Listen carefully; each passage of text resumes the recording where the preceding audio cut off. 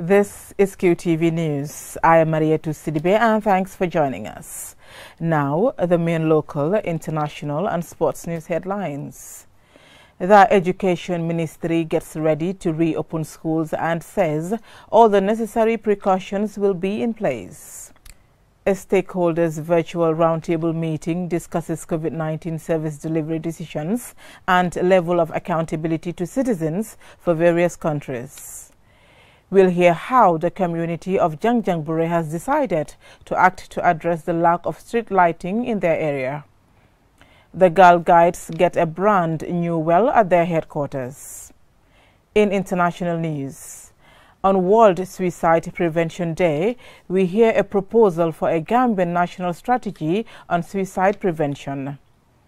And the lawyer who defended Nelson Mandela and many others against charges filed by South Africa's apartheid regime has died at the age of 92.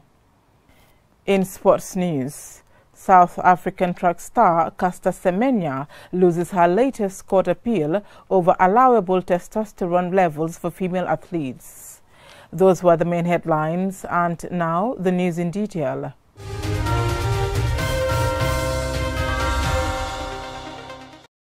In local news, the Ministry of Basic and Secondary Education MOPSI is preparing to reopen all schools across the country.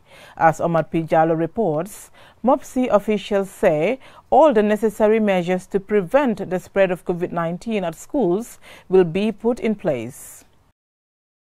The Ministry of Basic and Secondary Education MOPSI organized a meeting with stakeholders to discuss strategies to reopen schools and the safety measures for both teachers and students to counter the coronavirus. The Deputy Permanent Secretary at MOPSI, Adama Jimba Job, appealed to stakeholders and philanthropists to support his ministry to enable the quickest and safest reopening of schools.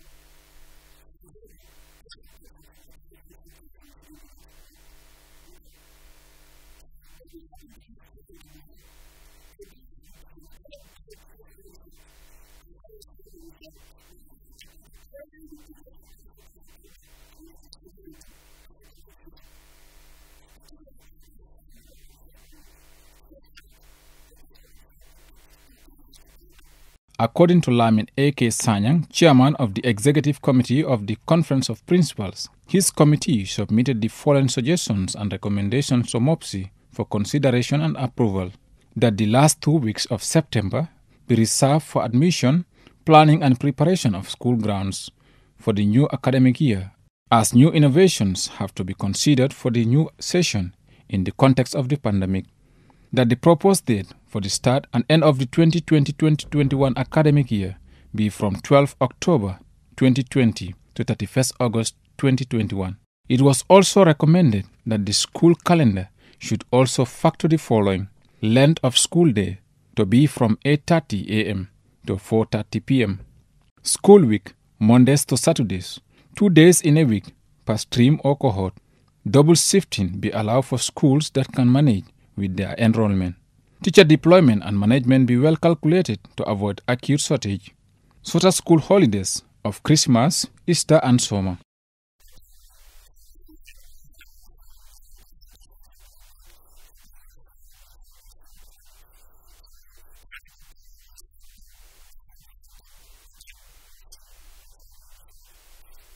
Schools are expected to strictly comply with all protocols to prevent students and teachers from getting the disease. The Director of Basic and Secondary Education Programs, Mrs. Tida Jaju, said all the schools are to be fumigated and provided with hygiene and sanitation materials, thermometer guns and face masks.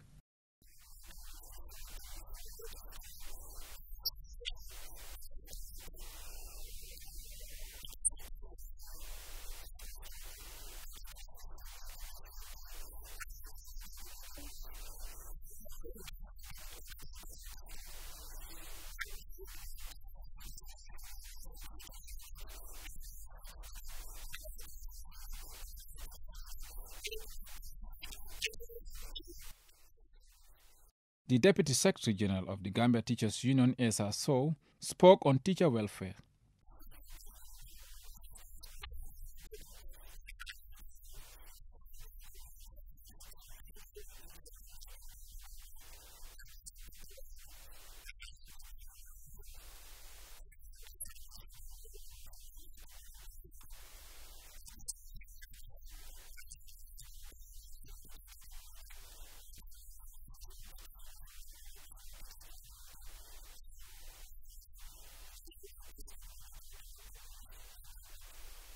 The ministry is urging the public to ignore information circulating on social media and wait instead for the official announcement of the exact date for the reopening of schools, which will be communicated to all media houses in the country. Reporting for Qtv News, I am Omar P. Jallo. A stakeholders virtual roundtable was convened by the International Republican Institute on Thursday to discuss COVID-19 service delivery decisions and level of accountability to citizens. The meeting focused on education, agriculture and trade. Aliu Sise reports. The virtual meeting was convened by the International Republican Institute IRI to facilitate dialogue between representatives of the ministries concerned and stakeholders regarding the major decision taken in relation to COVID-19 to ensure accountability during and post the pandemic. Robina Namusisi, IRI's country director, informs the meeting that IRI, a non-partisan and non-governmental institute, opened an office in the Gambia in 2017 and has been working with the National Assembly, civil society organizations, and government ministries and agencies to support the coalition government's agenda. We want to hear from the executive how decisions around COVID in as far as education, trade, agriculture, and health were done. What were, what kind of communication or what are the strategies these, the ministries used to inform citizens about those decisions that are taken. Lamin Sise, a representative of the Ministry of Higher Education, Research, Science and Technology, says the advent of the pandemic and subsequent report of the first case in March disrupted and affected lessons at the tertiary institutions after the declaration of a state of public health emergency. He told the meeting that the ministry engaged stakeholders such as the UTG and other colleges to ensure learning continued, resulting in the introduction of the e-learning program. Sise confirms that no study had been commissioned so far to establish the program's success and challenges. However, he opined that it was a success but had challenges in terms of internet connectivity despite data allocation to students. He announces plans for tertiary institutions to resume normal lessons soon. For Adama Jimba Job, Deputy Permanent Secretary, Minister of Basic and Secondary Education, the distance learning using TV, radio and online platforms proved workable, but the lack of access to TV and radio for students, mostly in rural areas, undermined the initiative. According to him, the distance learning is an existing policy that was accelerated by the advent of the pandemic. He blames part of the failure on parents not getting children for the lessons. But we have not covered 100%. It wasn't a perfect system.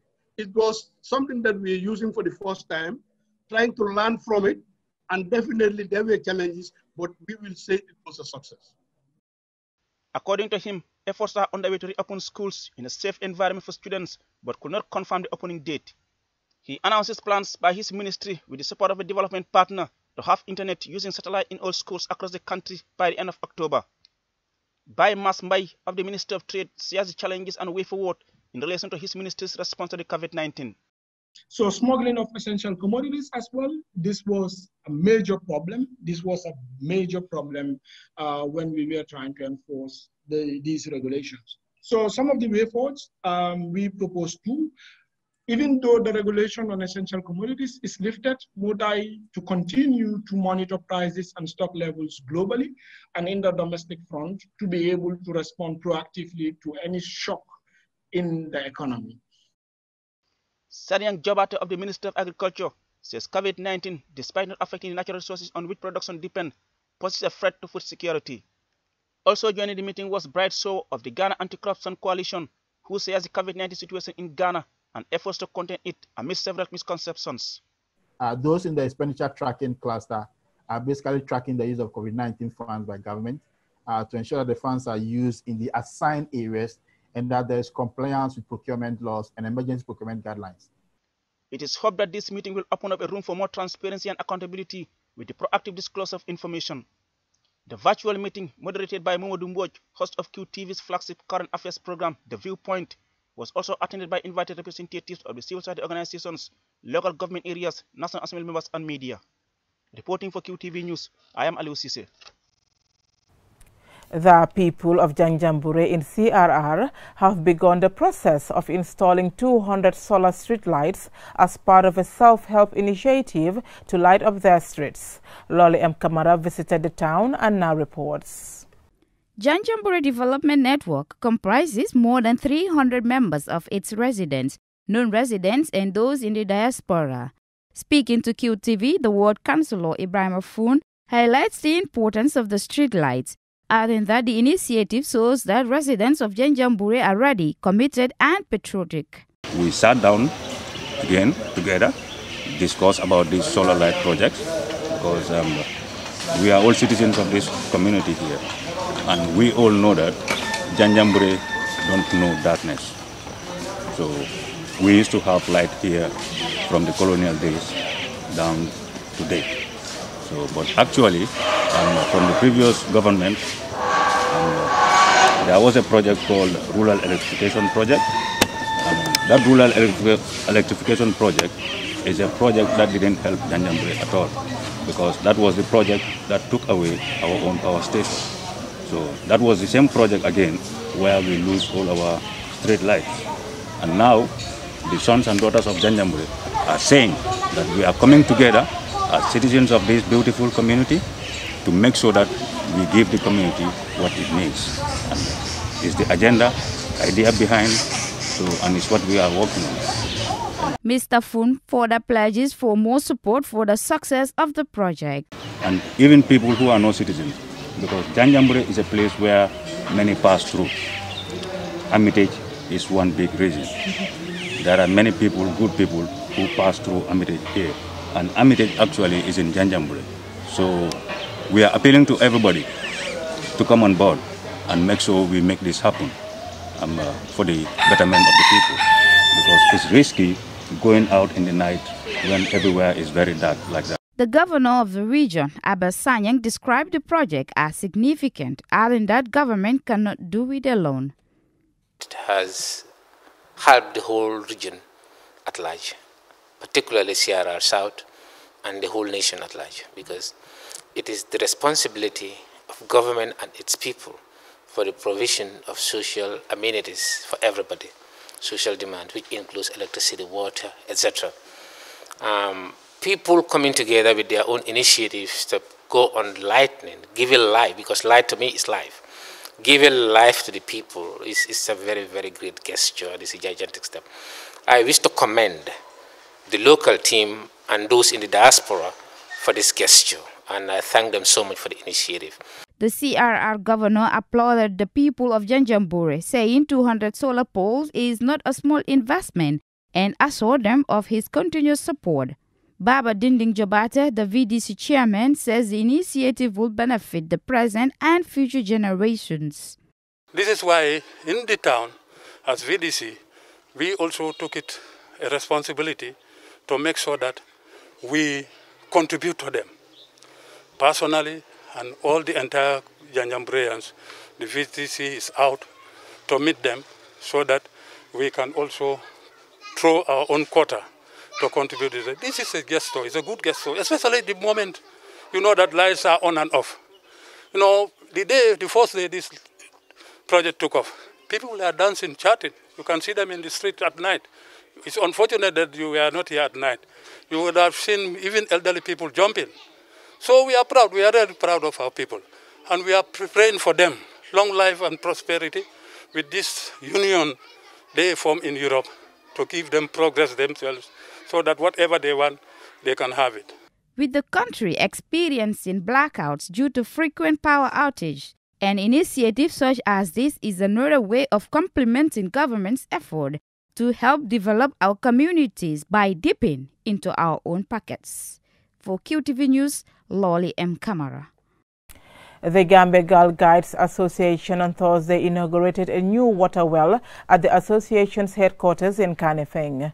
The well was constructed by a charitable organization sharing wonders to mitigate water shortages. Ajibintu Drame reports. Among the oldest institutions in the Gambia Girl Guides Association is not as vibrant like how it used to be. Currently, the institution faces many constraints. At the inauguration of a new well, the Chief Commissioner of the Gambia Girl Guides Association, Khadijatu A. Jobate, states the organization's urgent need for water. 2 o'clock, normally we do our prayers before we leave. They rush to go and get some water at the GRTS because it's opposite. Unfortunately, a car nearly knocked one of our girls down. Aissatou Koli, an executive member of the Girl Guides Association, also shows appreciation for the gesture. She explains the challenges they are facing.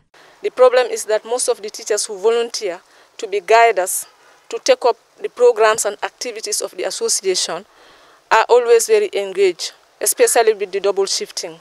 So if a teacher goes to school in the morning and we want her to go and have other activities with the children in the evening, it becomes a problem. Nowadays, most of the teachers are not always ready to volunteer because it's a voluntary work. So it's only few teachers who are always ready to take up the challenge to train the children. Lack of funds and other resources have limited our ability to be able to expand. Only few people are always ready to help these girls change their lives. We don't have a lot of girls coming to have classes here. So it is from their school fees that we are able to do a lot here. So if we have a limited number of girls who are paying school fees and are having problems in even paying the school fees, it is very difficult for us to maintain here. We have caretakers and other staff that we have to pay their social security and other things. So having funds to renovate and look after the place the way we want is also a problem. Aissatou Jammeh, a student at the Gambia Girl Guides School, says she feels elated that the water problem is now addressed. However, she hopes more changes will be done for the betterment and welfare of the school. I am very happy because you can see the school, we need chairs, we just have to make the school again. Since 1988, the Gambia Girl Guides Association has been training women and girls in skills acquisition for employment and independence, teaching them handicrafts, tailoring, cookery, batik making and tie-and-dye, as well as restaurant and hotel management. The association was formed in 1923 by women and spouses of British civil servants. In 1966, the Gambia Girl Guides Association became a full member of the World Association of Girl Guides and Girl Scouts based in UK. Thank you, thank you, thank you, thank you, thank you, thank you. Ajibintu Drame, QTV News. We will go for a short commercial break, and when we come back, the news continues with international and sports news stories. Do stay tuned.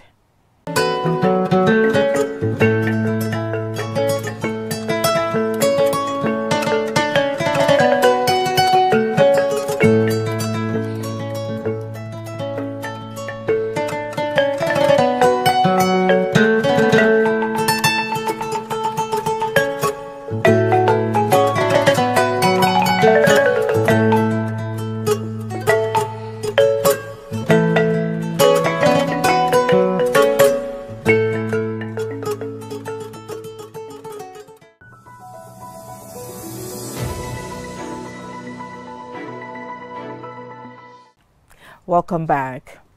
In international news, today, 10th September, is Suicide Prevention Day, a day set aside by the United Nations to provide worldwide commitment and action to prevent suicides.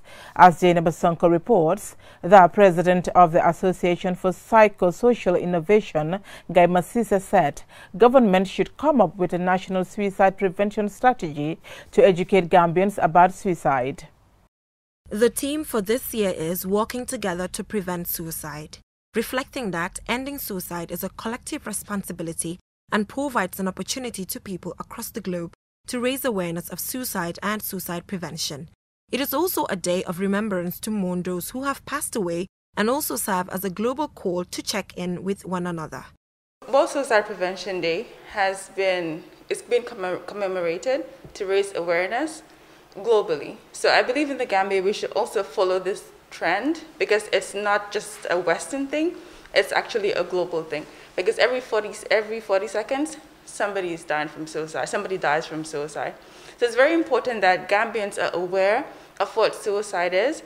They're aware of the factors that cause suicide, so that way, and also they're aware of the warning signs of suicide, so that we can prevent it. Because when we pretend or believe that it doesn't exist, we turn a blind eye to the problem, we don't really help the problem, we only tend to compound the problem.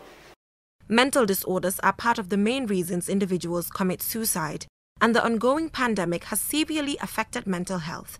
Staying at home, low levels of physical activity, less socializing, and unexpected changes in the way everything works has made it important to highlight suicide prevention. What are certainties about work and life a year ago are no longer so. Every year, around 800,000 people around the world die by suicide. The latest UN study shows that one person dies by suicide every 40 seconds. In 2009, the UN reported that more people died by suicide than from acts of violence. Some suicides are from large, extended families, others are so lonely that they feel they have no one to turn to. A couple of different risk factors when it comes to suicide. So you have things like I mentioned before, mental health disorders, you have substance abuse, you have violence in the family, so family violence. If somebody has prior suicide attempt, they're more likely to actually try it again. You have things like medical illnesses, and this really applies mostly to terminal illnesses or chronic illnesses, where the person, it's really hard for the person and they feel like they have no reason to live anymore and they've suffered so much because of the illness. So these are different risk factors that can predispose somebody to try to take their lives.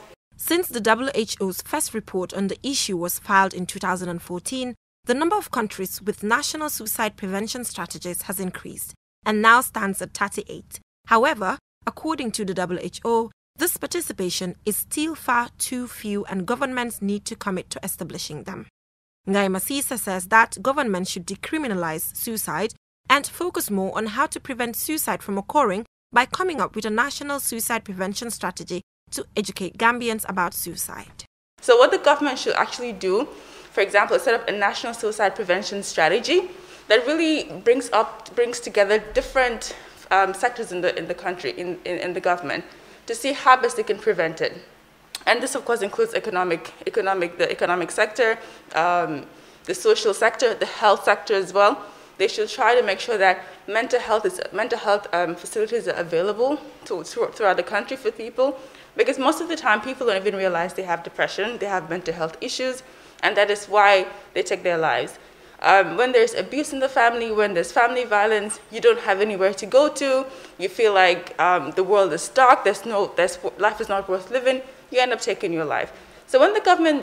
Suicide prevention starts with recognizing the warning signs and taking them seriously. It requires efforts by family, friends, co-workers, community members, educators, religious leaders, healthcare professionals, political officials, and governments. Fear and imposed isolation due to COVID-19 have raised concerns about the impact on mental health on a global scale. The severe anticipation global recession and substantial increases in unemployment and indebtedness are both risk factors for suicide. The recipe for preventing suicide amidst the coronavirus pandemic includes investment in mental health care, such as providing suicide prevention services and active employment policies. The campaign is to light a candle near a window at 8 p.m. to show support for suicide prevention, to remember a lost loved one, and to show support for survivors of suicide. For QTV News, I am Jenna Bosonko. Top South African human rights lawyer George Bizos, who famously defended Nelson Mandela during the apartheid era in South Africa, has died at age 92. Mr. Bizos became one of the architects of South Africa's new constitution after also representing some of the country's best-known political activists during the apartheid years. George Bizos was born in Greece and came to South Africa at the age of 13 as a World War II refugee. He met Mandela while studying law in Johannesburg and later went on to represent his friend and other anti-apartheid activists fighting the apartheid rulers in South Africa in different courts.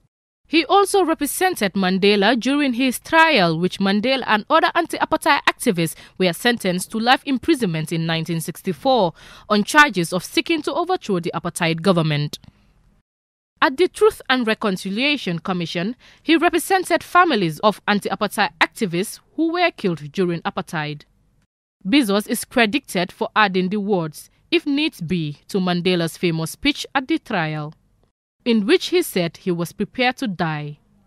In Mandela's autobiography, Long Walk to Freedom, he describes him as a man who combined a sympathetic nature with an incisive mind.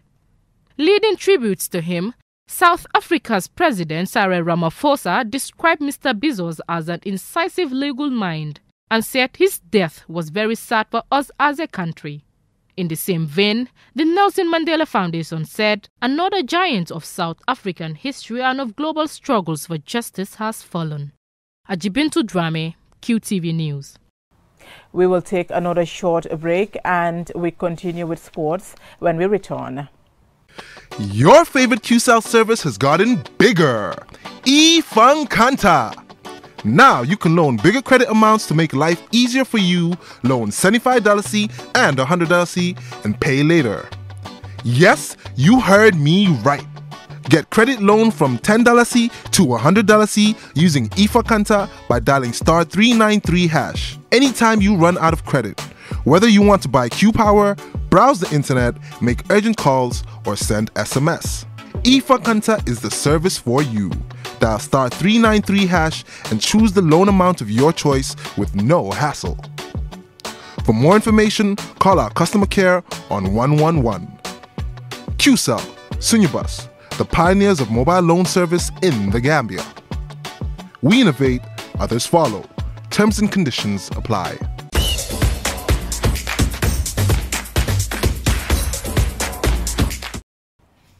Welcome back. In sports news, two-time Olympic champion Caster Semenya has lost an appeal to Switzerland's Federal Supreme Court against the restriction of testosterone in female athletes. More in this report. Caster Semenya of South Africa lost what appeared to be her last appeal to compete at 800 meters, her signature event at the postponed Tokyo Olympics next summer. The two-time Olympic track champion has a rare genetic condition that significantly elevated her testosterone levels. I refuse to be drugged by the world athletics or stop from being who I am, 29-year-old South African Caster Semenya said after learning that her appeal had been rejected. Semenya is not allowed to compete in events between 400 meters and a mile without taking testosterone-reducing drugs, following a 2019 rule change by the sports governing body World Athletics. The Court of Arbitration for Sport rejected Semenya's challenge against the rule, which was temporarily suspended by the Swiss Supreme Court before later reversing its decision. The ruling meant Semenya, Olympic champion in the 800 meter in 2012 and 2016, missed the chance to defeat her world title in Doha 2019, having failed in her bid to prevent the governing body's rule change. In a statement, World Athletics said, for the last 5 years, World Athletics has fought for and defended equal rights and opportunities for all women and girls in our sport today, and in the future, and welcomed the decision by the Swiss Federal Tribunal to uphold their decision. Semenya, meanwhile, has stated that she intends to compete at the 200 meters, where the same restrictions do not apply. Reporting for QTV News, I am Jana Basongo. Before we end this bulletin, let's take a quick look at our main stories. The Education Ministry is getting ready to reopen schools and told us what precautions will be in place. A stakeholders' virtual roundtable meeting discussed COVID-19 service delivery decisions and level of accountability to citizens for various countries. We heard how the community of Janjanbureh has decided to act to address the lack of street lighting in their area. The Girl Guides get a brand new well at their headquarters. In international news, On World Suicide Prevention Day, we heard a proposal for a Gambian national strategy on suicide prevention. And the lawyer who defended Nelson Mandela and many others against charges filed by South Africa's apartheid regime has died at the age of 92. In sports news, South African track star Caster Semenya lost her latest court appeal over allowable testosterone levels for female athletes. That's all we have for you in this edition of the news. Join us tomorrow for more news. Thank you for watching.